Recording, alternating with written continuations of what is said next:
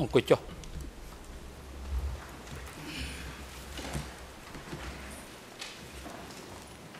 អង្គជំនុំជម្រះប្រកាសបន្តកិច្ចដំណើរការនីតិវិធីសមង្ការហើយនឹងផ្ដល់វិធីការជូនទៅក្រុមវិទ្យាការពីក្តីលោកអ៊ីងសេរីដើម្បីឆ្លើយតបទៅនឹងសំណួរមួយចំនួនដែលអង្គជំរះបានសួរហើយសូមជម្រាបថាសំណួរទី5ហ្នឹងគឺអង្គជំរះបានដកចេញហើយកាលណាឆ្លើយនាពេលនេះវាអាចជាន់គ្នានឹងសំណួរថ្មីដែលអង្គជំរះបានរៀបចំសម្រាប់ធ្វើសកម្មភាពសំណួរសួរចុងក្រោយពាក់ព័ន្ធនឹងបញ្ហានេះនៅថ្ងៃនេះបាទអាចនៅរសៀលបាទ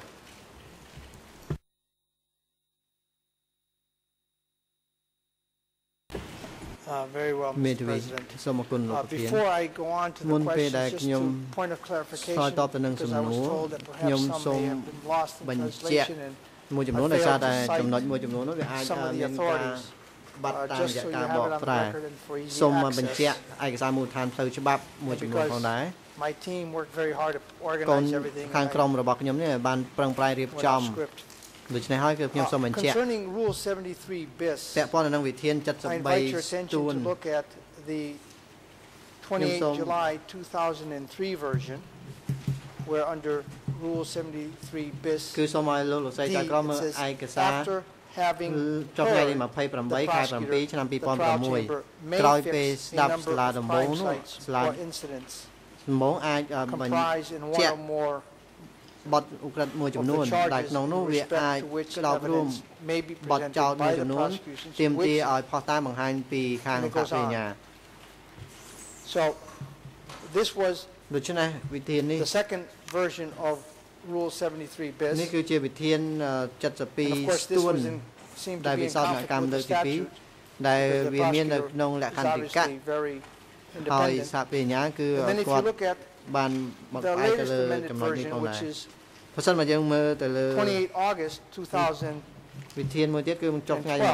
28ខែសីហាឆ្នាំ2012សុំទោសមិនមែនទេ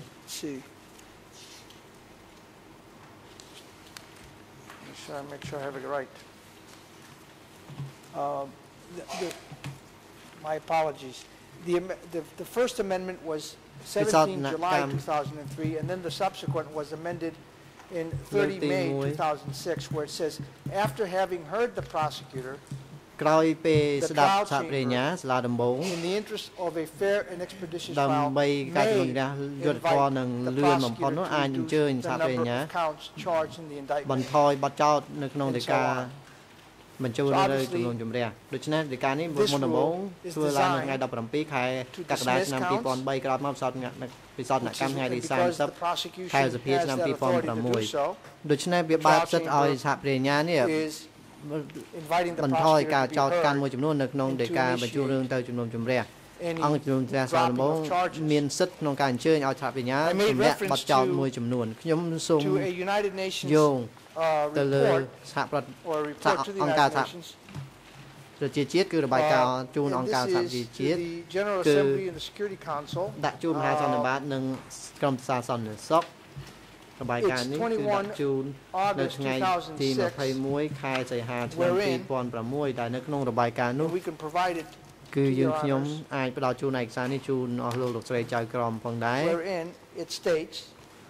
របាយការណ៍នៅក្នុងនោះលើកឡើងថាសាលាដំបូងសរសេរដោយរបាយការណ៍ធ្វើឡើងដោយប្រធានដែលអាចបញ្ជូនរបាយការណ៍ទៀងទាត់ទៅកាន់ក្រុមប្រឹក្សាសន្តិសុខសាលាដំបូងក៏អាចពន្លឿនការជំនុំជម្រះបានន័យថាសាលាដំបូងប្រើប្រាស់វិធាន73ស្ទួនដើម្បីឲ្យសហប្រញ្ញាផ្ដោតសំខាន់ទៅលើរឿងក្តីវិធាន73ស្ទួនអនុញ្ញាតឲ្យ the trial chamber at the pre-trial conference to order the prosecution to limit the presentation of evidence and to fix the number of crime sites or incidents contained in one or more of the charges. កំណត់ជាក់លាក់ទៅលើបទចោទដែលមានចែងនៅក្នុងរាយការណ៍បញ្ជូនរឿងទៅជំនុំជម្រះហើយមានសរសេរដូចតទៅទៀតហើយដូច្នេះអង្គជំនុំជម្រះអាចធ្វើការពិនិត្យរបាយការណ៍នេះបានចុះថ្ងៃទី21ខែសីហាឆ្នាំ2006ចំណុចមួយចំនួនទៀតសហប្រញ្ញាបានវាពាក់ព័ន្ធនឹងរឿងនៃ Stanisic សេចក្តីសម្រេចនេះគឺក៏ផ្អែកទៅលើវិធាន73 Again, it goes to dropping or reducing the counts in the indictment. Paragraph 7 is very clear. The trial chamber, 73 bis D, gives the trial chamber discretion to invite the prosecution to make reduction of the crimes of the indictment. គឺស្លាដំបងមានសិទ្ធិបង្គាប់ឲ្យសាប់អញ្ជើញឲ្យសាប់វិញ្ញាទម្លាក់ចោលបន្ថយបទចោទមួយចំនួននៅក្នុងនៃការបញ្ជូនរឿងទៅជំនុំជម្រះដូច្នេះចំពោះនៅទីនេះដូចជាមិនមានវិធានចែងទេឲ្យអង្គជំនុំជម្រះស្លាដំបងបង្គាប់អញ្ជើញឲ្យសាប់វិញ្ញាបន្ថយបទចោទមួយចំនួននៅក្នុងនៃការបញ្ជូននៅជំនុំជម្រះមិនថាអង្គជំនុំជម្រះមានសិទ្ធិដឹកនាំនីតិវិធីស្ដាប់បទចោទមួយចំនួនតាមរបៀបណានោះទេក៏ប៉ុន្តែទោះបីមានសិទ្ធិតាមរបៀបណាក៏ដោយក៏មិនមានសិទ្ធិឲ្យសាវិញ្ញាទម្លាក់បទចោទឬបន្ថយបទចោទនោះឡើយករណីរឿងក្តីជាច្រើននេះគឺបានលើកឡើងទៅលើបញ្ហានេះហើយនៅមានសេចក្តីសម្រេចរួមមួយទៀតដែលលើកឡើងអំពីករណីផងនេះនៅក្នុងរឿងទីស្ថានភាពដែលក្នុងនោះមានការយោងទៅលើវិធាន73សួនខដែលវាពាក់ព័ន្ធទៅនឹងការបន្ថយពង្រួមនៃការបញ្ជូនរឿងទៅជំនុំជម្រះមិនមានចែងអំពីការបំបែកកិច្ចនីតិវិធីនោះទេដូច្នេះបើសិនជាយើងគិតទៅវាដូចនឹងផ្លែប៉ោមនិងផ្លែប៉េះអញ្ចឹងដែលយើងត្រូវការប្រៀបធៀបគ្នាគឺវាខុសដាច់ពីគ្នាមិនមែនដូចគ្នានោះទេខ្ញុំក៏សូមឲ្យលោកស្រីចៅក្រមធ្វើការពិចារណាទៅលើសេចក្តីសម្រេចឯកសារពាក់ព័ន្ធមួយទៀតដែលធ្វើការសម្រេចទៅលើករណីអៀងធីរិទ្ធគឺឯកសារ138លើ1លើ10លើ1លើ5លើ7បាទគឺ slash ច្រើនមែនតើចុះថ្ងៃ12ខែធ្នូឆ្នាំ2012ករណីអៀងធីរិទ្ធការដែលពិនិត្យឯកសារនេះគឺដើម្បីឲ្យអង្គជំនុំជម្រះយល់ឲ្យបានច្បាស់ខ្ញុំសូមអធិស្ឋានដែ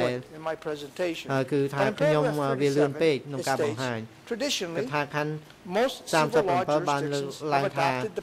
civil law ច្បាប់ civil law គឺអនុវត្តច្បាប់ឬក៏គោលការណ៍មួយចំនួនដែលតម្រូវឲ្យសហគ្រាសអាជ្ញាto discontinue or ask for the discontinuance of a criminal action once it has been initiated and the court which has sole authority to terminate proceedings can only do it for a reason specifically expressed in the law. គ្រាន់តែមានកាតព្វកិច្ចធ្វើតាមនឹងគោរពទៅតាមអ្វីដែលមានចែងនៅក្នុងច្បាប់ឲ្យបានជាក់លាក់លោកស្រីចៅក្រមខ្ញុំជឿថាលោកស្រីដឹងនឹងយល់ច្បាស់ច្បាប់ civil law ហើយចៅក្រមមកពីប្រព័ន្ធអង្គរសាសន៍នោះក៏អាចយល់ច្បាស់ផងដែរនៅក្នុងប្រព័ន្ធ civil law គឺមានចែងយ៉ាងច្បាស់ប្រសិនបើយើងមើលកថាខណ្ឌ38វិញម្ដងតុលាការកំពូលបានលើកឡើងដូចនេះថាof criminal action ការលុបចោលការទម្លាក់ចោលបទចោលមួយចំនួន of the CCP and are limited គឺយើងអាចមើលនៅក្នុងមាត្រា7នៃក្រមព្រហ្មទណ្ឌក្រមទី2ក្រមព្រហ្មទណ្ឌកម្ពុជាបានដែលក្នុងនោះនិយាយអំពីអាជ្ញាយុកាលនិងនិយាយកនៃច្បាប់និងអាជ្ញាឲ្យជំនុំដូច្នេះហើយតុលាការដែលគោរពក្រមនីតិវិធីព្រហ្មទណ្ឌនោះគ្មានសិទ្ធិអំណាចបង្គាប់ឲ្យលុបចោលទៅលើបទចោលមួយចំនួនដោយហេតុផលណាមួយនោះទេត្រូវគោរពមាត្រា7នៃក្រមនីតិវិធីព្រហ្មទណ្ឌហើយដូច្នេះគឺយើងត្រូវពិនិត្យមើលចំណុចសេចក្តីសម្រេចដែលធ្វើឡើងដោយតុលាការកំពូលលើករណីនេះផងដែរអ្វីដែលសហបញ្ញាបានស្នើឡើង At least in the version that they're proposing in order to have it a quick one or even in the version that I am proposing and អ្វីដែលយើងខ្ញុំបានស្នើឡើងនឹងក្រុមមេធាវីការពារក្តីបានមួយជាបានលើកឡើងនោះគឺថាយើងអាចមានសិទ្ធិធ្វើសំណុំរឿងនេះទាំងមូលយើងមិនអាចទម្លាក់ការចោទប្រកាន់ណាមួយនោះទេយើងសាលាដំបូងគឺថាអាចរៀបចំផែនការមួយចំនួនឲ្យបានត្រឹមត្រូវមិនមែនយកចំណុចមួយចំនួនយកមកបិទបាំងឬទម្លាក់ចោលមិនធ្វើការចោទប្រកាន់នោះទេការធ្វើដូច្នេះគឺមិនមែនធ្វើឲ្យបាត់ការឈឺចាប់បាត់បង់ការឈឺចាប់ឬដើម្បីធ្វើឲ្យអារម្មណ៍ធូរស្រាលដល់តាមបណ្ដឹងរដ្ឋប្រវេណីនោះឡើយ and the សូមឲ្យ arguments អ that are ង្គ being ជំនុំជម្រះ presented, there will ធ្វើ be ការ no ពិ other និត្យមើល trial. សេចក្តីសម្រេចរបស់តុលាការកំពូលមិនមែនថាមិនមាន Those who ការ are ជំនុំ being ជម្រះ left out ផ្សេងទៀតនោះទេឲ្យមិនមានអ្វីដែលតម្រូវឲ្យទម្លាក់ចោលលើការចោទប្រកាន់នោះទេ will not have their day in court ហើយមិនមែនថាជនរងគ្រោះទាំងអស់ហ្នឹងមិនមានថ្ងៃណាមួយដែលខ្លួនមិនអាចចូលរួមក្នុងសវនកម្មនេះឡើយសូមឲ្យអង្គជំនុំជម្រះធ្វើការពិចារណាឲ្យបានមកចត់ទៅលើយុទ្ធសាស្ត្រឬក៏ឯកសារទាំងអស់នេះដើម្បីឲ្យយើងពេញចិត្តទាំងអស់គ្នាធ្វើយ៉ាងណាឲ្យដំណើរការនីតិវិធីរបស់យើងដំណើរការទៅត្រឹមត្រូវនឹងត្រឹមយុទ្ធធម៌ទាំងអស់គ្នាបើមិនមានយុទ្ធធម៌សម្រាប់ទាំងអស់គ្នានោះទេដូចជាគ្មានយុទ្ធធម៌នោះដែរសំពាក់ព័ន្ធនឹងសំណួរទី1ដែលខ្ញុំសូមឆ្លើយតប position is rather clear we have no របស់យើងខ្ញុំគឺច្បាស់លាស់ហើយគឺយើងមិនមានការព្រួយបារម្ភអ្វីនោះទេខ្ញុំបានបញ្ជាក់ 124/2 ឯកសារ124លើ2ដែលជាសំណើសុំពិចារណាឡើងវិញរបស់សាប្រញ្ញាដែលក្នុងនោះកថាខណ្ឌ25និយាយថាដោយសារវ័យចំណាស់របស់ជនជាប់ចោទដោយពិចារណាអាយុមធ្យមរបស់ប្រជាជនកម្ពុជាជនជាតិកម្ពុជាបរិសុទ្ធគឺ60ឆ្នាំនោះហើយដោយសារតែការករណីកត្តារបស់ជនជាប់ចោទផងនោះដូច្នេះការជំនុំជម្រះទី2នោះគឺប្រហែលជាមិនអាចធ្វើទៅបានដូច្នេះនៅពេលដែលរៀបចំតែការបញ្ជូនរឿងទៅស៊ើបសួរខាងថាវិញ្ញាណនោះតើហេតុអីបានជារំលងព័ត៌មានរបស់នេះហេតុអីមិនដឹងព័ត៌មានរបស់នេះដូច្នេះហើយសូមឲ្យអង្គជំនុំជម្រះពិចារណាឲ្យបានគ្រប់ជ្រុងជ្រោយទៅលើចំណុចនេះហើយឲ្យយើងពេញចិត្តទាំងអស់គ្នាបើមិនពេញចិត្តគ្រប់ភាគីនោះទេគឺយើងមិនយុត្តិធម៌នោះទេថាបរិញ្ញាជាអ្នកធ្វើការរៀបចំទៅលើនៃការបញ្ជូនរឿងទៅស៊ើបសួរហើយគាត់ថាអាយុមធ្យមសម្រាប់បរិសុទ្ធកម្ពុជានោះគឺថា60ឆ្នាំផ្អែកតាមអង្គការសុខភាពពិភពលោកដូច្នេះហេតុអីគាត់មិនដឹងឯកសារនេះគឺថាមាននៅក្នុងចុះឆ្នាំ2000លេខយង42នៅពេលនោះហេតុអីមិនព្រួយបារម្ភទៅមកព្រួយបារម្ភពេលនេះហើយហេតុអ្វីបានបង្ខំឲ្យលឿនយ៉ាងដូចនេះនៅពេលនោះប្រហែលជាគាត់លើកឡើងមិនស្មោះត្រង់ឬក៏យ៉ាងណាស21យើងដឹងហើយថាត្រូវបានវិនិច្ឆ័យជំនុំជម្រះរួចមកហើយ we need not go any further ហើយក៏លើកចំពោះខ្ញុំគិតថាដូចមិនចាំមកធ្វើការជំនុំជម្រះឡើងវិញនោះទេមេធាវីការពារក្តីនឹងជាបានលើកឡើងហើយតុលាការកំពូលបានលើកឡើងថាវាមានភាពចាំបាច់ដើម្បីផលប្រយោជន៍យុត្តិធម៌ក្រុមប្រឹក្សាជំនុំជម្រះមួយក្រុមទៀតក្រុមទី2អាចតែងតាំងតំណាងគ្នាដើម្បីជំនុំជម្រះក្នុងពេលដំណើរជាមួយគ្នាដូច្នេះហើយឲ្យអង្គជំនុំជម្រះធ្វើការពិចារណាឲ្យបានត្រឹមត្រូវទៅលើចំណុចនេះបន្ថែមទៅលើចំណុចនេះគឺប្រហែលជាយើងមិនឃើញមានការលេចឡើងការងារណាមួយផ្សេងទៀតនោះទេខាងតំណាងសហវិញ្ញាសេចក្តីសន្និដ្ឋានរបស់ខ្លួននិងការជូនដំណឹងនិងពាក្យសុំរបស់ខ្លួនឲ្យពិចារណាឡើងវិញនោះក៏យើងត្រូវពិចារណាផងដែរសំណួរទី2 Our position ជំហររបស់យើងខ្ញុំគឺច្បាស់ដែរសំណុំរឿងទាំងមូលគួរតែជំនុំជម្រះទាំងមូលតែម្ដងខ្ញុំសូមបញ្ជាក់ឡើងវិញម្ដងទៀតបើសិនមកខ្ញុំនិយាយមិនច្បាស់ខ្ញុំសូមកត់សម្គាល់ថាការចង់បានរបស់យើងនោះគឺឲ្យលោកអៀងសេរីនេះដឹងច្បាស់លាស់ហើយការជំនុំជម្រះគឺតែម្ដងសម្រាប់គាត់ជារួមតែម្ដងខ្ញុំដឹងថាវាមានកត្តាមានការពិចារណាផ្សេងទៀតដែលយើងត្រូវដឹងក៏ប៉ុន្តែមិនមែនថាមិនឲ្យយើងដឹងនោះទេយើងជាភាគីត្រូវបានអញ្ជើញមកទីនេះដូច្នេះហើយឲ្យយើងដឹងទាំងអស់គ្នាហើយឲ្យកូនក្រីរបស់ខ្ញុំមានសិទ្ធិតាមដានកិច្ចដំណើរការនីតិវិធីតាមដំណោះស្រាយមួយណាដែលអាចធ្វើទៅបានដូច្នេះក្នុងករណីអង្គជំនុំជម្រះណាមួយហើយពិនិត្យមើលអ្វីដែលមានចែងនៅក្នុងលេខាដំណោះស្រាយខ្ញុំប្រកាសណាស់ថាអង្គជំនុំជម្រះនឹងមានការពិចារណាច្នៃប្រឌិតមួយដើម្បីឲ្យយើងធ្វើការបន្ថយវិសាលភាពនៃសាក្សីមួយចំនួនបាន The system does provide for the admission of evidence for you to try the entire case. Obviously, it would prolong it by 6 months, maybe a year, but the prosecution is willing to risk it. អាចបានន័យថាការពន្យាពេល6ខែឬ1ឆ្នាំនោះវាអាចជាការប្រឈម If they're willing to risk it, បើសិនបើ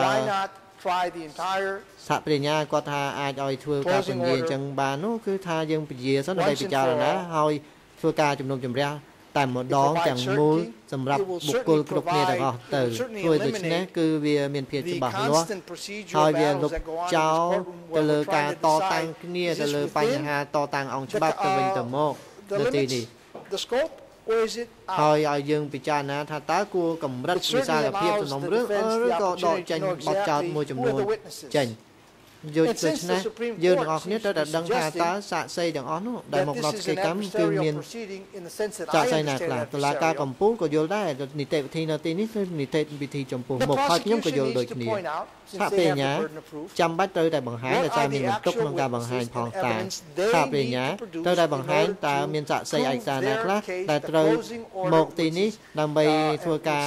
បង្ហាញបញ្ជាមូលដ្ឋានដោយការបញ្ជូនរឿងទៅជំនុំជម្រះដូច្នេះ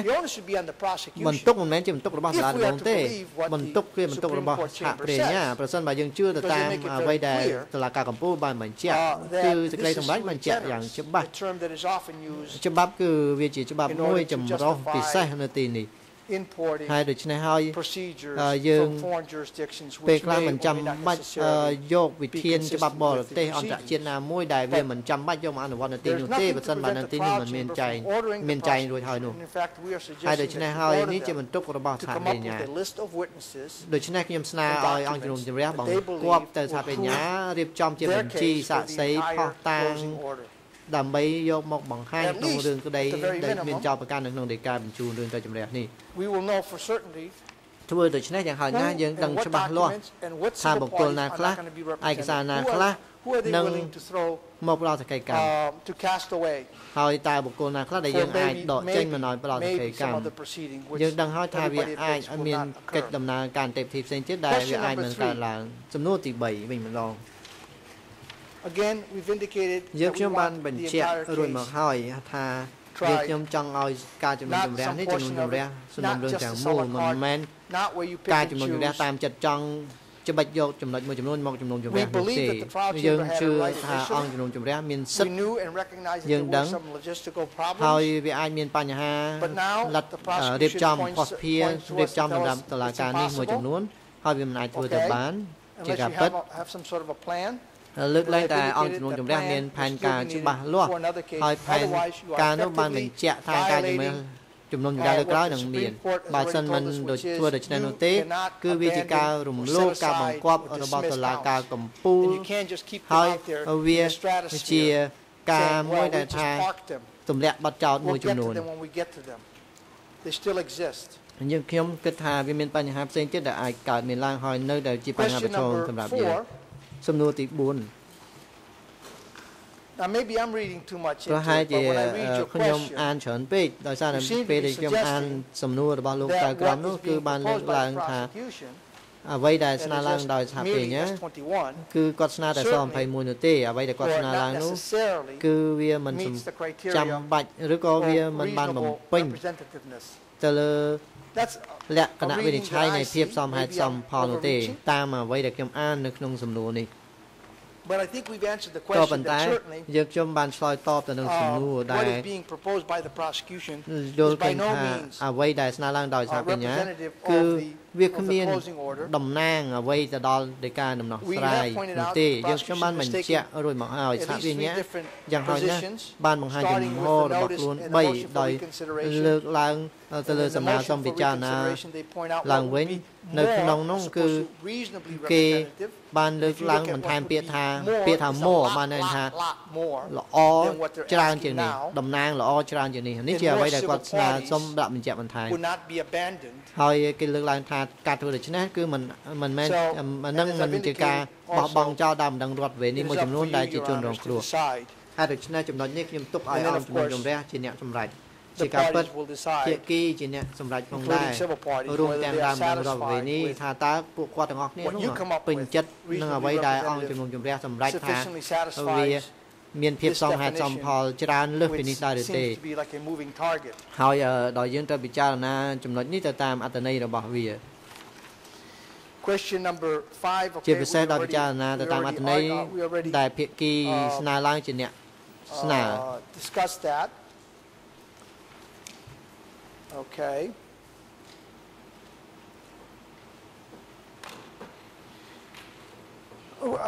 I concur with my colleague ខ្ញុំឯកភាពជាមួយនឹងក្រុមមេធាវីការពារក្តីនួនជាសាកសីមួយចំនួនត្រូវតែកោះហៅមកវិញឲ្យមកផ្ដល់ផុសតាងសក្ខីកម្មហើយខ្ញុំគិតថាជាមិនរួចទេករណីហ្នឹងត្រូវតែធ្វើអញ្ចឹង we submit that this ខ្ញុំសូមសន្និដ្ឋានថានេះជានីតិវិធីចំពោះមុខដូច្នេះហើយសាលាសហប្រញ្ញាគឺអាចត្រូវជូនដំណឹងទៅអង្គជំនុំជម្រះថាតើខ្លួនដាក់សាកសីនឹងឯកសារអ្វីខ្លះជាបន្ទុករបស់ពួកគេដូច្នេះត្រូវតែសហប្រញ្ញាត្រូវតែរៀបចំបញ្ជីសាកសីផុសតាងរបស់ខ្លួនវិញបើមិនថាគ្មានគឺគ្មានតែម្ដងដំណាក់កាលនេះគឺដោយដែលខ្ញុំបញ្ជាក់អញ្ចឹងគឺគេរៀបចំតាំងមុនដំណាក់កាលមុនអង្គសេចក្តីហើយខ្ញុំគិតថាបើសិនតែធ្វើអញ្ចឹងពេលខ្លះទៅវាមិនបានដាក់ទាន់ពេលវេលាផងដែរក៏ប៉ុន្តែយ៉ាងណាក៏ដោយឲ្យយើងអាចធ្វើយ៉ាងណាបំពេញទៅតាមពាក្យសុំឲ្យពិចារណាឡើងវិញដោយដែលថាបញ្ញាបានស្នើឡើងតុលាការកំពូលបានសម្រេចនឹងយល់ឃើញមួយដល់ឡែកដូច្នេះយើងត្រូវពិចារណាហើយដូច្នេះទើបខ្ញុំលើកឡើងថាតុលាការកំពូលគឺបានលើកឡើងថាធ្វើយ៉ាងណាត្រូវតែបង្ហាញហេតុផលតើយ៉ាងមិនដែរផែនការហ្នឹងហើយផែនការទាំងអស់នេះគឺត្រូវតែរៀបចំតាំងពីដើមដំបូងរហូតដល់មានការចោទប្រកាន់យើងខ្ញុំសូមសន្និដ្ឋានថាសំអាងហេតុគ្រប់គ្រាន់បានផ្ដល់ដោយសាលាដំបងរួចមកហើយ Question 7 សំណួរទី7 In theory តាមទ្រឹស្ដី នៅពេលបញ្ចប់សំណុំរឿង002លើ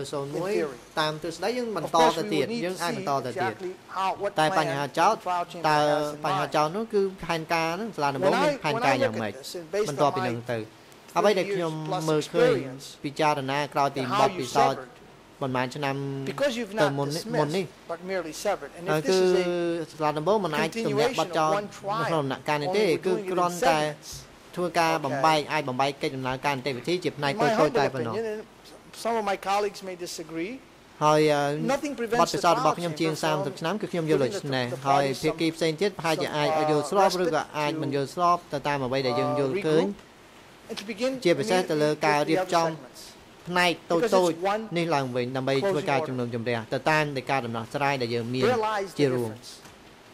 ចឹងតែនីមួយនេះវាមានភាពខុសៗគ្នា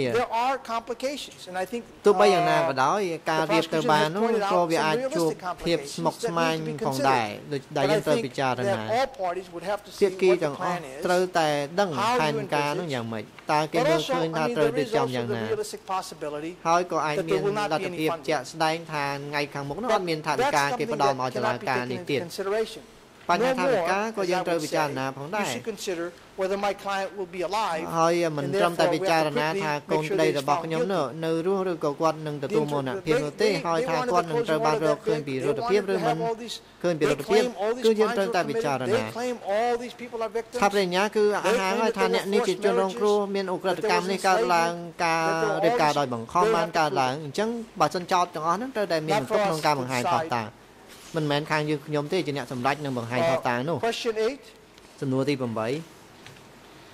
The way I read the question again អ្វីដែលខ្ញុំយល់តាមសំណួរនេះគឺថាខ្ញុំជាមេធាវីខ្ញុំយល់តាមបែបក្នុងនាមខ្ញុំជាមេធាវី which doesn't mean that I always get it right ប៉ុន្តែមិនមែនថាខ្ញុំយល់ត្រូវទាំងអស់នោះទេអ្វីដែលខ្ញុំមើលឃើញនៅទីនេះគឺវាហាក់ដូចជាមានផលប៉ះពាល់ Well if the answer is have I been prejudiced in the manner in which ហើយប្រសិនថាខ្ញុំនេះជាអ្នកប៉ះពាល់នេះវាហាក់ដូចជាមិនមានភាពឲ្យច្បាស់លាស់សោះនៅក្នុងនេះខ្ញុំឃើញថាខ្ញុំមិនមានបំណងអ្វីមួយនោះទេខ្ញុំជាភាគីមួយមិនមែនថាមិនមានភាពច្បាស់លាស់ហើយនេះជាអ្វីដែលយើងឃើញថាមានការរៀបចំការជំនុំជម្រះខ្ញុំបានរៀបចំហើយថាត្រូវធ្វើយ៉ាងម៉េចដើម្បីការពារក្តីខ្ញុំមិនមែនថាដេកលក់នោះទេខ្ញុំធ្វើយ៉ាងណាធ្វើការរៀបចំនិងគោរពទៅតាមអ្វីដែលរៀបចំជំនុំជម្រះលើ002លើ01នីតិវិធីរបៀបដែលយើងរៀបចំការពារក្តីរបស់យើងគឺធ្វើឡើងទៅតាមរបៀបរបស់យើងគឺការដែលគេលើកឡើងថាអ្វីដែលយើងធ្វើនេះវាអាចប៉ះពាល់ទៅដល់របៀបដែលគេបង្ហាញក្តីរបស់គេគឺអានឹងតាមដែលគេគិតក៏ប៉ុន្តែដូចដែលខ្ញុំបញ្ជាក់អញ្ចឹង down the road, that's a separate question. ការដែលថាវាមានផលប៉ះពាល់នោះគឺវាជាសំណួរមួយដោយឡែកវាអាស្រ័យទៅលើការរៀបចំផែនការរបស់យើងប្រសិនបើខ្ញុំអាចលើកឡើងដោយគោរពជូនអង្គជំនុំជម្រះតាមការសង្កេតរបស់ខ្ញុំលើបញ្ហានេះគឺថាសាលាដំបូងអាចប្រសើរជាងនេះប្រសិនជាដំបូងស្ដាប់ភាគីថាតើការបំបែកកិច្ចដំណើរការនីតិវិធីនេះមានភាពសមហេតុសមផលដែរឬទេក្រោយមកនោះគឺអាចរៀបចំផែនការឲ្យបានស្រេចជាមុនដើម្បីឲ្យយើងផ្ដល់ជាមតិយោបល់ហើយនឹងគិតពិចារណានៅពេលដែលយើងដំណើរការតាមនីតិមួយនោះចំពោះបញ្ហាមួយទៀតយើងខ្ញុំគិតថា of the severance order will actually ដែលការបំបែកកិច្ចដំណើរការនៃប្រទេសនេះគឺវាអាចឲ្យមានការជំនុំជម្រះមួយនេះវាលឿន in a more expeditious way or ហើយការជំនុំជម្រះនេះវាអាច going forward on លឿននឹងដំណើរការទៅមុខលើសំណុំរឿង002លើ01ទាំង012ទាំងមូលដូច្នេះហើយការធ្វើយ៉ាងណាការជំនុំជម្រះត្រូវតែមានភាពជាក់លាក់ហើយឆាប់សញ្ញាត្រូវតែដឹងថាខ្លួនចង់បានអ្វីខ្លះនៅទីនេះខ្ញុំសូមបន្ថែមការសង្កេតមួយនៅទីនេះ it might be useful វាអាចមានសារៈសំខាន់ក៏ប៉ុន្តែខ្ញុំក៏មិនដឹងថាវាសារៈសំខាន់ឬក៏មិនសារៈសំខាន់ផងដែរ The prosecution is very independent នៅ ICTY ព្រះញ្ញាគឺឯករាជ្យហើយចៅក្រម to cajole the prosecution គឺថាធ្វើការដោយទៅតាមព្រះញ្ញាទូ3និទាន73ស្ទួន3គឺអនុញ្ញាតក៏ដោយក៏ប៉ុន្តែមិនអាចធ្វើឲ្យដោយខ្លួនចង់ធ្វើបានដោយខ្លួនធ្វើនោះទេ But the trial chambers ក៏ប៉ុន្តែសាលាដំបូង in many instances នៅក្នុងបញ្ហាករណីមួយចំនួនគឺ បានបំពេញនៅសំណុំរឿងរបស់ខ្លួន In the Polish case which took 5 years to try នេះគឺបានស្កាត់ក្តីអស់5ឆ្នាំខ្ញុំជាជនរងគ្រោះនៃសវនាការនោះគឺខ្ញុំតំណាងឲ្យជនជាប់ចោទម្នាក់2ឆ្នាំក្រោយមកក៏នៅរងចាំសេចក្តីសម្រេចសាលក្រមសាលាដំបូងដែរចៅក្រមបានដល់ពេលឲ្យព្រះញ្ញា400ម៉ោងដើម្បីបង្ហាញនៅរឿងក្តីរបស់ខ្លួន if necessary ដើម្បីជាបទចតាមការចាំបាច់ពី6ទៅ8ខែនៃសប្តាហ៍ថ្ងៃច័ន្ទព្រឹកថ្ងៃច័ន្ទមួយឬក៏ថ្ងៃរសៀលមិនដឹងខ្ញុំមិនចាំ The judges said ចៅក្រមបានលើកឡើងថាទោះជាយ៉ាងណាក៏ដោយយើងសម្រេចថាមិនមានសវនាការអត់មានសវនាការទេ to 300 hours គាត់ថាសុំកាត់មក 25% of the time allocated to the prosecution's case កាត់ពេលវេលាដែលទុកឲ្យព្រះញ្ញានោះគឺ 25% And then they said by the way if you want to be heard គឺសល់300ម៉ោងគឺបន្ទាប់មកបានចាប់មានសវនាការក្រោយមកយើងក្រោយមកកាត់7ម៉ោងទៀត towards the end justified and will give ហើយក្រោយមកក៏បន្ថែមបន្តិចដើម្បីគឺថាបំពេញបន្ថែមមកការកាត់បន្ថយនោះ Why am I saying all of this ហេតុអ្វីក៏ខ្ញុំលើកឡើងអំពីការកាត់បន្ថយឬបន្ថែមមកគឺថា ICTY យោងទៅតាមនីតិវិធីនេះគឺយើងមានវិធាន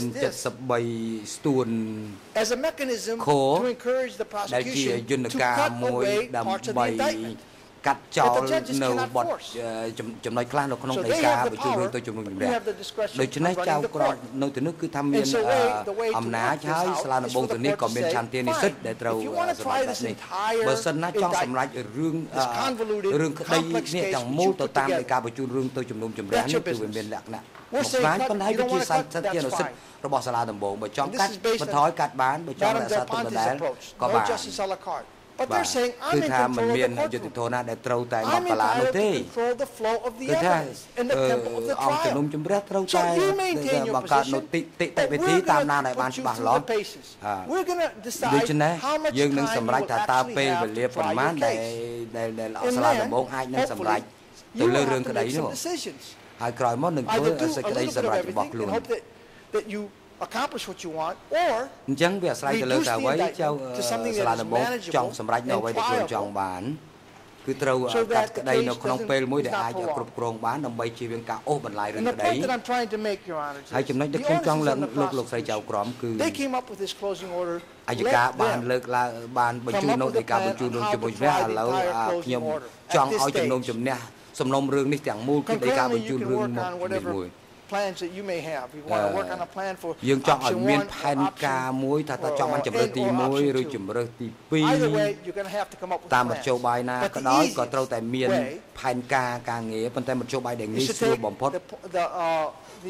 គឺ The path of least resistance which និយាយ maximizes អំពី justice for ចំណុចនេះគឺថាយើងត្រូវកាត់បន្ថយប៉ុន្តែផ្ដល់យុត្តិធម៌ទៅដល់ភាគីទាំងអស់ត្រូវតែមានគោលដៅសម្រាប់ទៅលើចំណុចនៅក្នុងនៃការបញ្ជូនរឿងទៅជម្រះរដ្ឋអាយកាអាចមានហានិភ័យដោយអាចនឹងប្តឹងសារទុកទៅតាមវិធីសាស្ត្រណាមួយថាការចាត់ចែងរៀបចំរឿងក្តីនេះគឺមិនមានការរៀបចំត្រឹមត្រូវឬមិនត្រឹមត្រូវនោះ knowing full well the age of ដោយមិនគិតដោយយើងត្រូវតែគិតយ៉ាងពេញលេញចំពោះអាយុរបស់ជនជាប់ចោតនៅក្នុងប្រទេសកម្ពុជាគឺមានអាយុមធ្យម61 ហើយកូនក្តីរបស់ខ្ញុំយ៉ាងហោចណាស់គឺថាមានអាយុលើពីអាយុមធ្យមរបស់អ្នកធម្មតានឹង20ឆ្នាំឯណោះ It's virtually a miracle that he's បាទ still here. គាត់ត្រឡប់រស់នៅក្នុងព្រៃនោះហើយគួរឲ្យអស្ចារ្យណាស់ដែលគាត់មានអាយុលើពីអ្នកធម្មតាដល់ទៅ20ឆ្នាំហើយនៅតែមានជីវិតដល់សពថ្ងៃនេះដូច្នេះយើងទាំងអស់គ្នាគិតឃើញថាវាជារឿងមួយដែលមានសារៈប្រយោជន៍ខ្លាំងណាស់សូមអរគុណបាទអរគុណលោកមេធាវីប៉ុន្តែតាមយើងស្ដាប់ទៅឃើញថាមេធាវីមិនទាន់ឆ្លើយតបនឹងសំណួរទី6នៅឡើយទេសូមលោកមេធាវីពិនិត្យសំណួរទី6ហើយសូមបញ្ជាក់ប្រាប់អង្គជំរះផងដែរថាតើបើប្រសិនបើតេតិននឹងដំណើរសុំរបស់ថាប្រញ្ញាសូមពង្រីកវិសាលភាពលើដំណំរឿង002/01ដែលបានថ្នើសុំបញ្ជាក់បន្ថែមកាលពីម្សិលមិញនេះថាតើក្រមមេធាវីរបស់លោកនឹងបានរៀបចំនៅឯកសារបញ្ជីសាក្សីដែលពាក់ព័ន្ធនឹងបញ្ហាថ្មីនេះហើយឬនៅហើយបើសិនបើមានវិញតើមានចំនួនប្រមាណហើយពេលណាដែលអាចដំណងរៀបចំបានដែលហេតុផលថាបញ្ហានេះក៏វាជាធាតុផ្សំមួយនៃការគិតពិចារណារបស់អង្គជំរះក្នុងការថាតើការលទ្ធភាពក្នុងការថ្នើសុំបញ្ចូលនេះឬក៏មិនទទួលយកដោយសារមូលហេតុ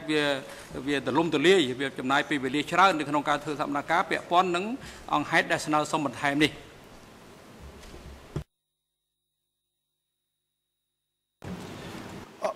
Thank you, Mr. President. សូមអរគុណលោកប្រធាន I skipped over that. ប្រហែលជាខ្ញុំរំលងចំណុចនេះ Let me be very clear. We're not តាមពិត proposing ទៅ any គឺ new យើង witnesses, មិន any new ស្នើ evidence. សុំឲ្យមានការបង្ហាញភស្តុតាងថ្មីឬដាក់បញ្ចូលសាក្សីថ្មីអីទេ So whatever the prosecution គឺ says, នៅអ្វីបើតាមអ្វីដែលលើកប្រញ្ញាគឺថាខ្ញុំទទួលព្រមតាមនឹងប៉ុន្តែមិនមានន័យថា we proceed as we go along. មិនមែនន័យថា we may not make other observations, but as far as ធ្វើការ us កប់សម្គាល់អ្វីនោះទេនៅពេលមានកិច្ចដំណើរការនីតិវិធីនេះប៉ុន្តែក្នុងពេលនេះ we're not prepared to យើង make any ខ្ញុំមិនបានត្រៀមលក្ខណៈរៀបចំដើម្បីដាក់ស្នើទៅលើចំណុចនេះទេចំណុចដោយសារចំណុចចាប់ផ្ដើមរបស់យើងខ្ញុំគឺថាយើងខ្ញុំជឿជាក់ថានៃការបំបាយរឿងជំនុំជម្រះនេះគឺស្នើសុំថាឲ្យជំនុំជម្រះរឿងក្តីទាំងមូលតែម្ដងនេះជាជំហររបស់យើងខ្ញុំហើយខ្ញុំជឿថាសហភាតារបស់ខ្ញុំក៏យល់ស្របទៅលើបញ្ហានេះតែជាសាក្សី4ឬក៏5ដែលក៏សពបានលើកឡើងហើយដោយសារភាពស្មុគស្មាញនេះគឺថាយើងត្រូវការពេលវេលានេះប៉ុន្តែមកពេលនេះគឺថាខ្ញុំមិនមានអ្វីដែលត្រូវសូមបន្ថែមទៅលើសាក្សីឬយ៉ាងណានោះទេប៉ុន្តែយើងខ្ញុំថាសាក្សីរបស់យើងខ្ញុំឬក៏សាក្សីណាមួយនោះគឺថាត្រូវតែឲ្យមកផ្ដល់សក្ខីកម្មសូមអរគុណបាទអរគុណជាបន្តមកផ្ដល់វេទិកាជូនទៅក្រុមមេធាវីការពីក្តីលោកខៀវសំផន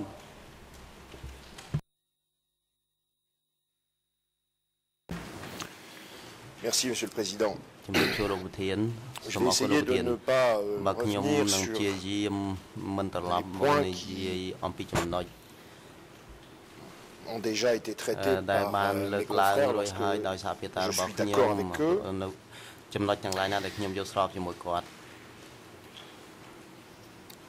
Toutefois, je n'arrive pas exactement à la même conclusion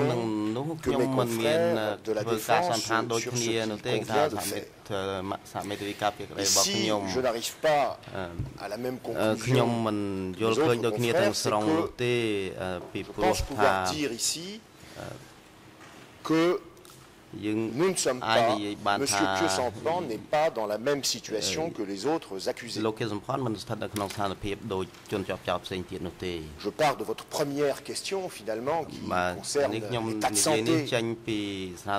des accusés. On voudrait faire un prix groupé sur cette question-là. On voudrait faire une estimation groupée en matière médicale, mais la vérité est que non, M.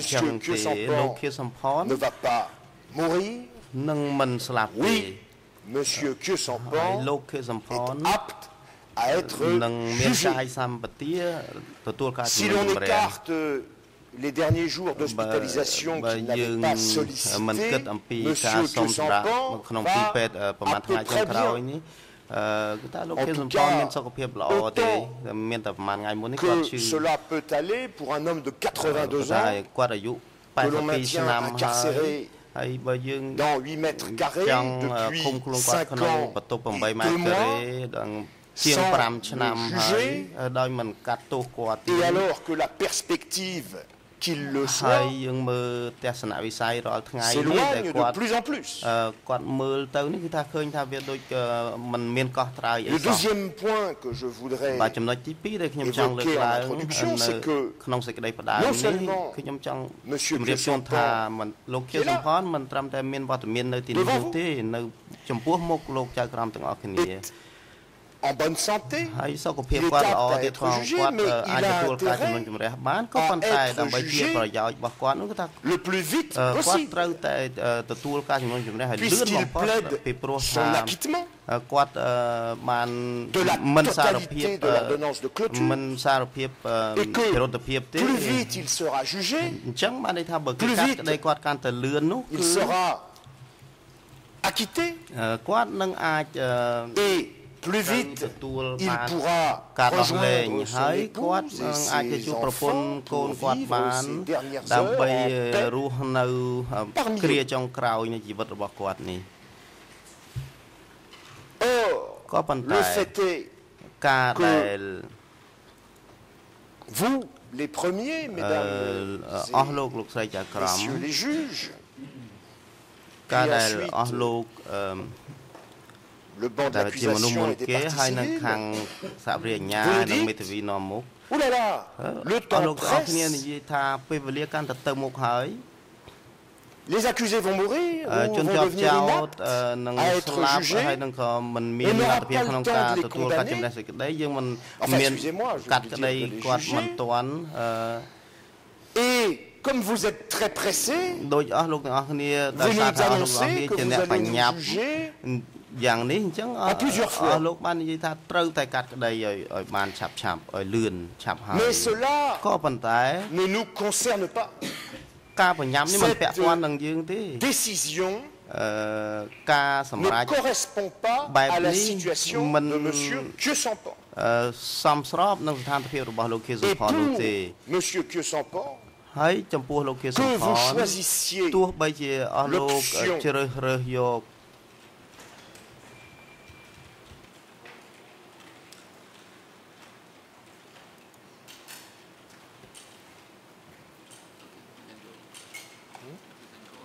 Non, non, I'm waiting. Pour M. Kyosampan, que vous choisissiez l'option 1 décrite par M. le procureur, qui consisterait en une succession de mini-procès dans l'intérêt de la justice, ou que vous choisissiez l'option 2, qui consisterait en un premier procès, plus représentatif, pour que l'on puisse rapidement juger les autres accusés. Pour M. Kyosampan, la situation est la même. Il est le plus jeune. Il est celui dont la santé lui a permis d'assister à 99% de vos audiences, matin et après-midi. 99% ជាងទាំងព្រឹកទាំងរសៀលជាងមួយឆ្នាំមកហើយដែលគាត់ធ្វើយ៉ាងដូចនេះដូច Finalement on pourrait dire ដូច្នេះយើង en faisant une comparaison ជាការសន្និដ្ឋានយើងអាចនិយាយបានថាយើងអាចប្រៀបធៀបគឺការប្រៀបធៀបដូចតទៅនេះគឺថាបើយើងនិយាយទៅថាគាត់ l'expression de certains auteurs experts dans ce procès aujourd'hui monsieur Kyosampan est la vitrine de votre procédure il est le seul qui matin et après-midi s'asseoir sur le banc des accusés. Et une fois encore, il n'a pas le choix. On dirait un éternel recommencement.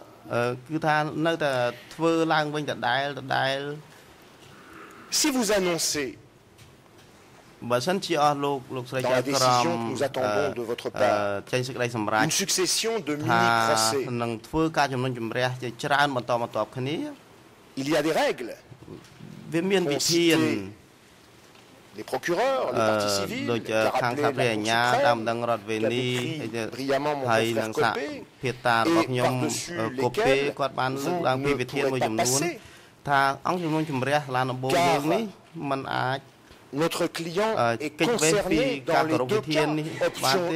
ou option 2. Pour lui, la situation est la même. Il va survivre.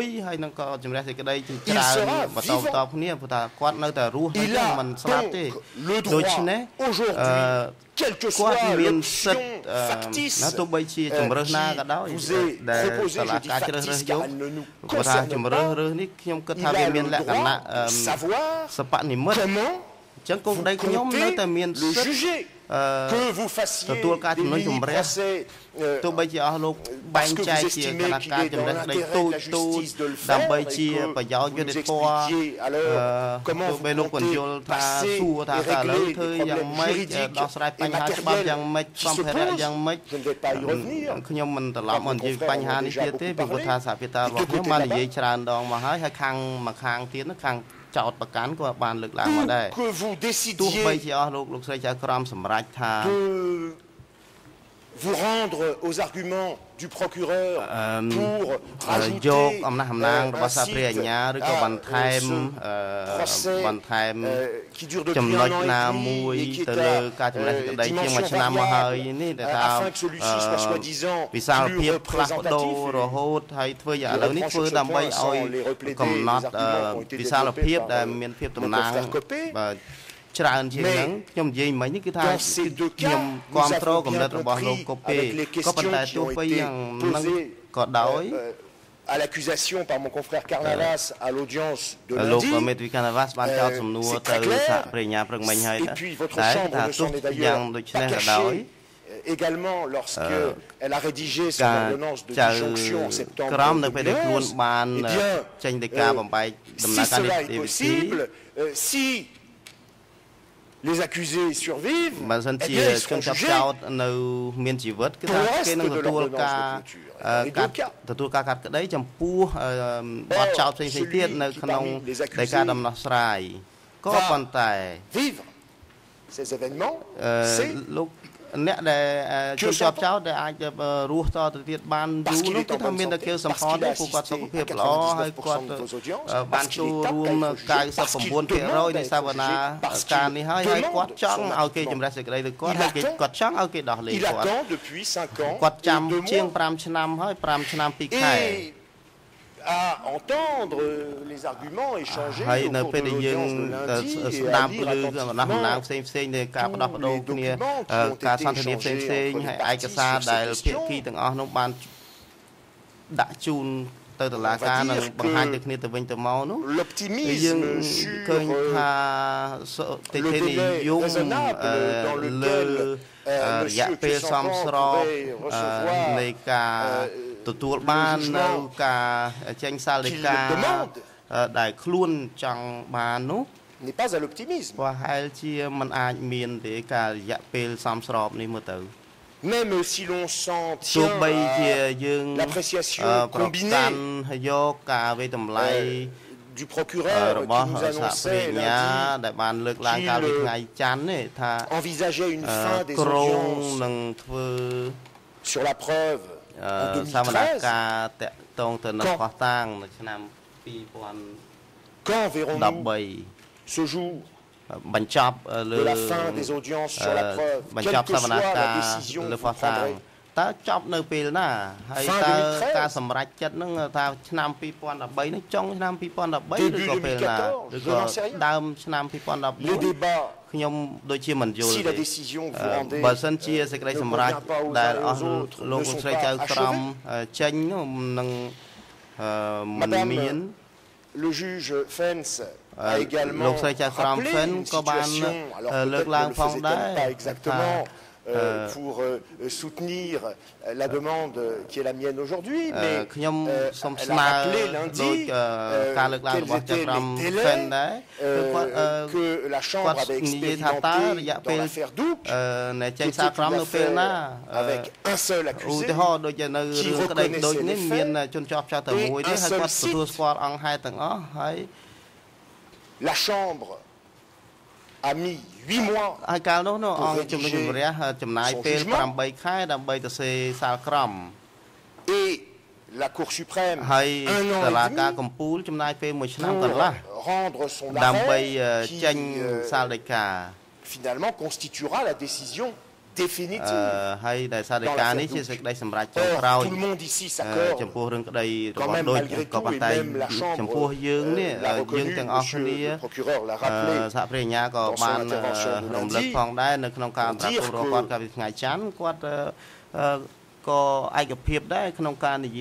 ne peut pas envisager de commencer à examiner la preuve dans un procès 002, deuxièmement, alors que l'on considère que les fondements du premier procès 002 sont utilisés dans le procès suivant, parce que c'est totalement violer les droits fondamentaux de la défense et puis de l'ensemble des parties d'ailleurs, et c'est bien la raison pour laquelle même de l'autre côté de la barre, mes confrères l'ont évoqué. Alors, si on s'en tient à l'expérience de l'affaire Douc, បាត់ពិសោធន៍ចេញពីការជំរះសេចក្តីដូចថាយើងចំណាយពេលរយៈពេល 8 ខែដើម្បីចេញសារក្រម qui sera nécessaire à votre chambre pour rédiger អស់លោកស្រីចៅក្រមនឹងត្រូវការរយៈពេលដែរក្នុងការចេញសារក្រមចំពោះរឿងក្តីដ៏ស្មុគស្មាញនេះ au délai ហើយបើយើង qu'a pris la Cour suprême pour rendre son arrêt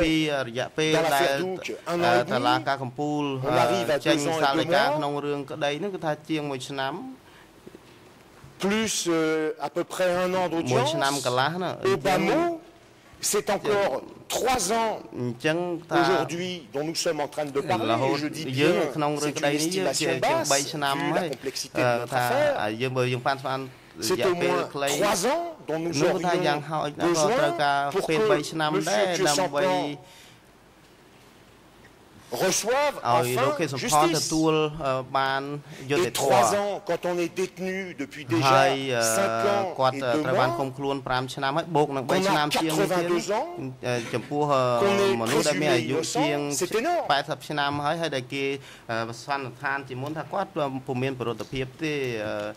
Alors, dans cette situation, j'aime autant vous dire que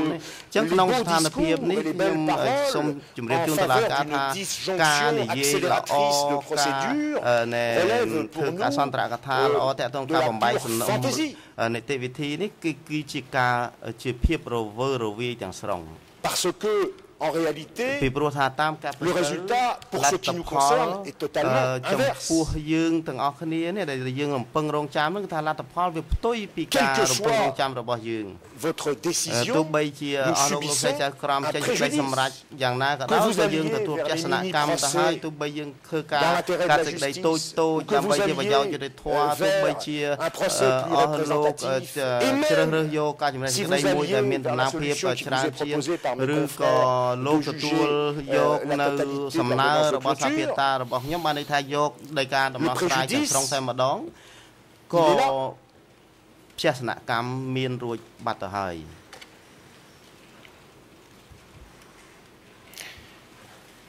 C'est pour cela que je puis affirmer aujourd'hui que même, contrairement à ce qui a pu être dit à cette barre, votre disjonction n'a pas pour résultat de protéger le droit de M. Kyosampan à un jugement dans un délai raisonnable. Votre disjonction a pour résultat d'allonger à outrance cette procédure. Et aujourd'hui, il existe peu de moyens de réparer cette situation. អញ្ចឹងมันអាចធ្វើការប៉ះពៅឬក៏ផ្ដាល់សំណងឲ្យបាននោះទេ Même si vous décidiez comme vous le demandent mes confrères ដោយតែថាពាក្យតារបស់ខ្ញុំសូមឲ្យអស់លោកស្រីចាក្រមពន្លាតវិសាលភាពទៅដល់ aurait été នៃការដំណោះស្រាយទាំងមូលនោះក៏ដោយក៏មិនមែនជា au départ ដំណោះស្រាយល្អនោះដែរគាត់ថាគួរតែជ្រើសរើសអញ្ចឹងតាំងពីដើមទីមកតែម្ដងជិះជាងការបំបែកដល់ពេលនេះហើយបើថារក្សាសំណុំរឿងនោះទាំងមូលតែម្ដងហើយជាសំជាដំណោះស្រាយល្អក៏ប៉ុន្តែការដោះស្រាយបញ្ហាពេលវេលានេះ de résolution pardon des contestations qui ne manqueraient pas de s'élever de part et d'autre, que le préjudice pour la défense de M. Kyosampan n'en serait pas modifié. Il serait toujours aussi important que celui qui résulte d'une disjonction, option 2.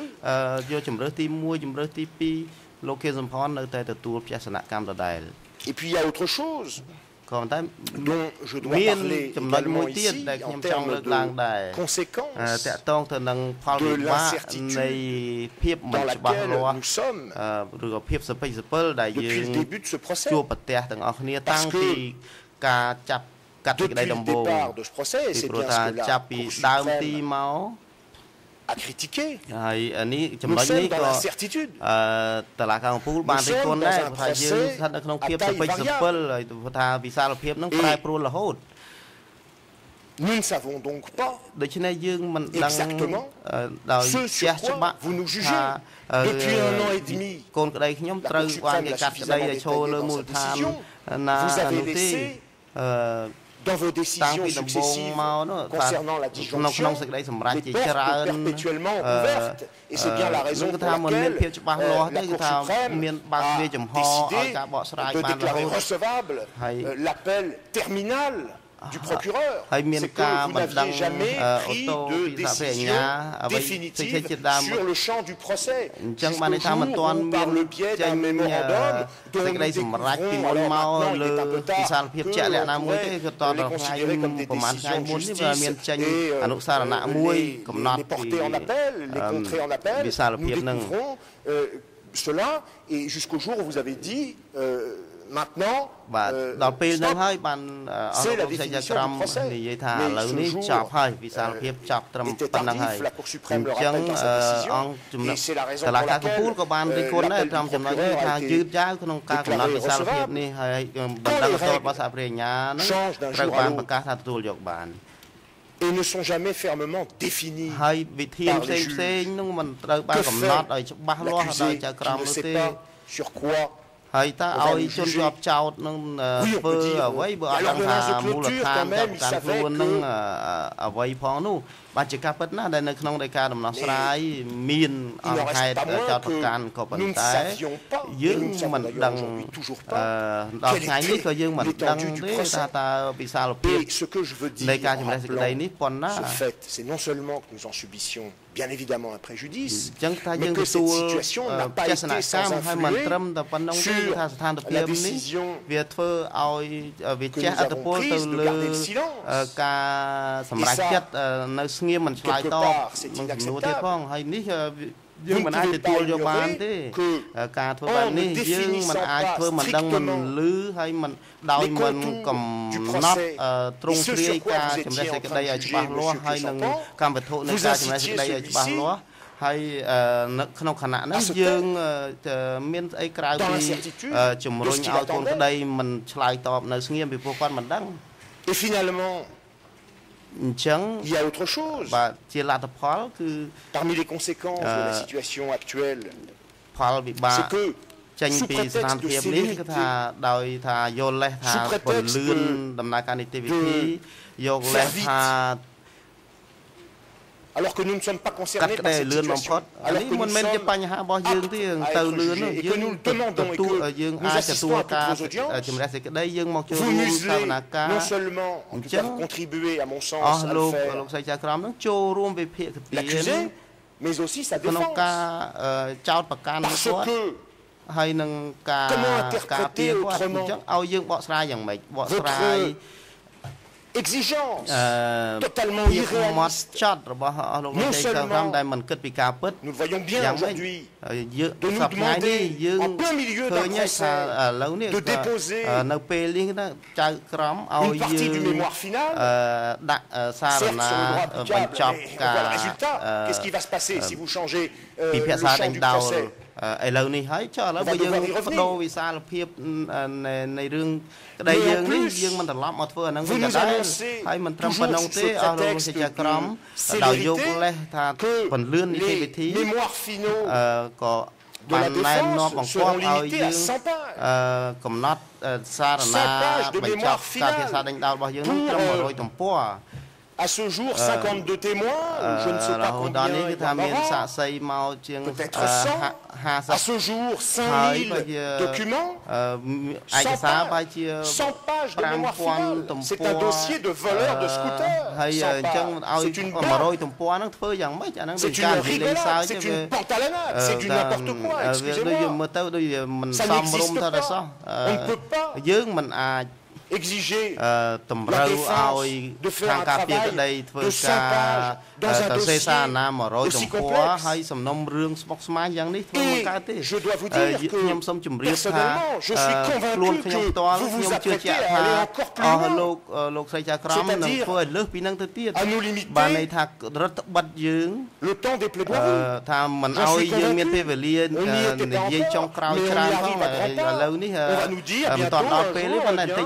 chaque équipe de la défense aura 3 heures pour plaider.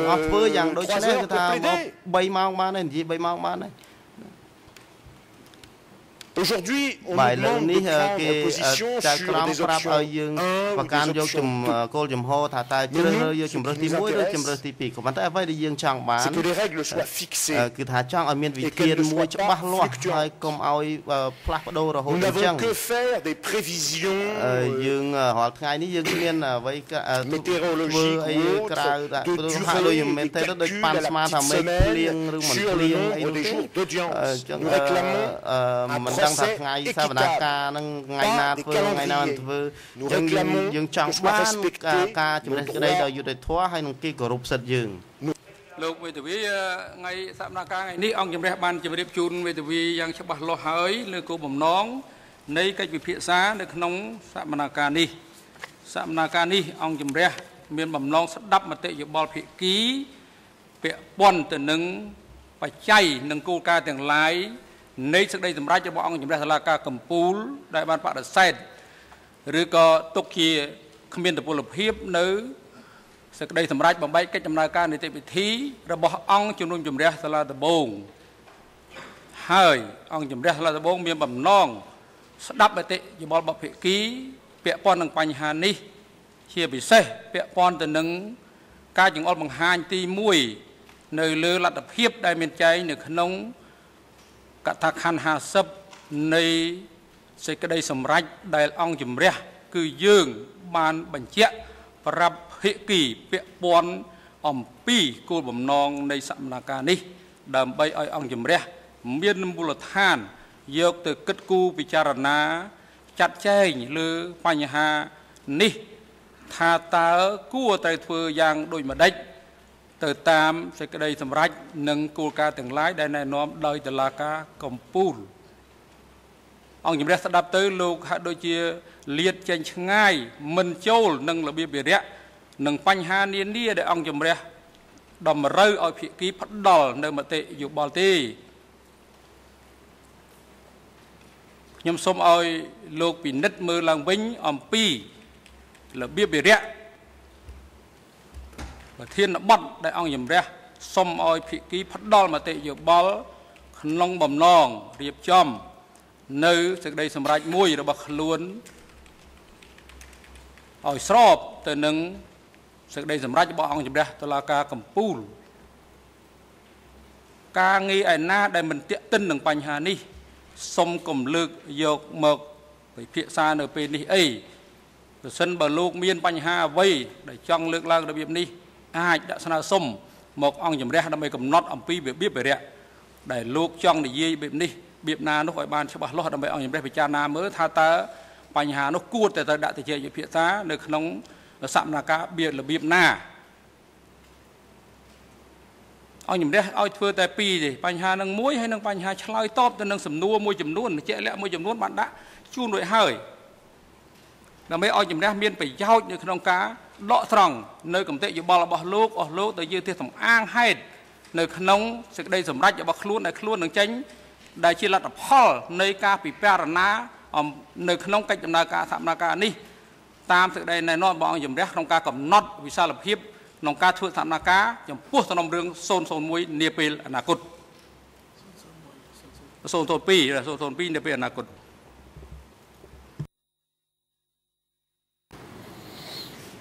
Oui, Monsieur le Président, mais nous considérons nous apportons en ce moment notre